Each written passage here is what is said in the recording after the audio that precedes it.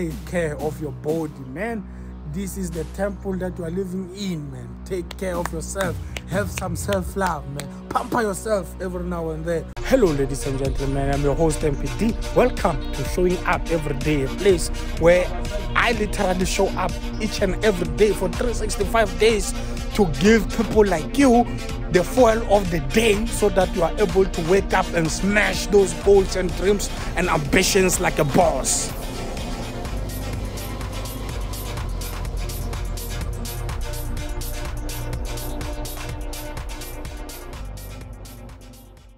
Ladies and gentlemen, let me address this, man.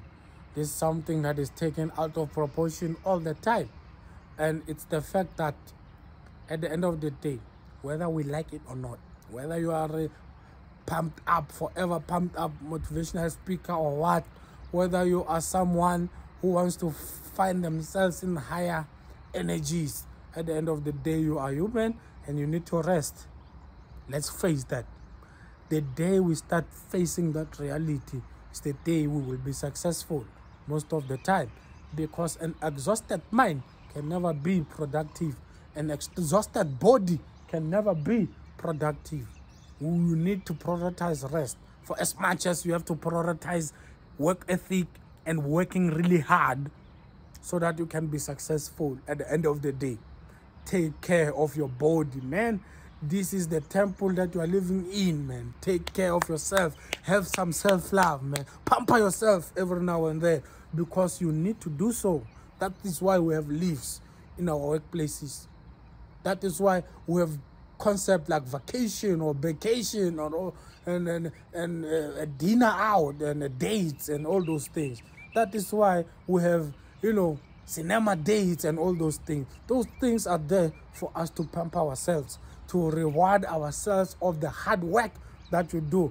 And if you don't reward yourself, unfortunately, man, you are going to burn out. You are going to, fall out. You are going to be drained. You are going to be excommunicated out of this earth.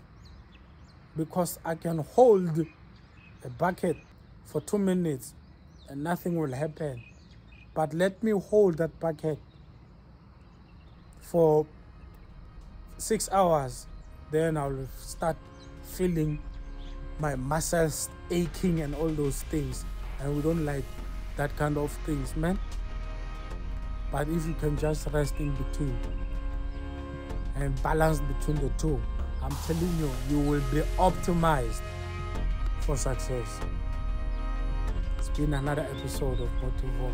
Don't forget to smash that like button. Don't forget to smash that subscribe button. And I'll see you on the other side of greatness. Cheers.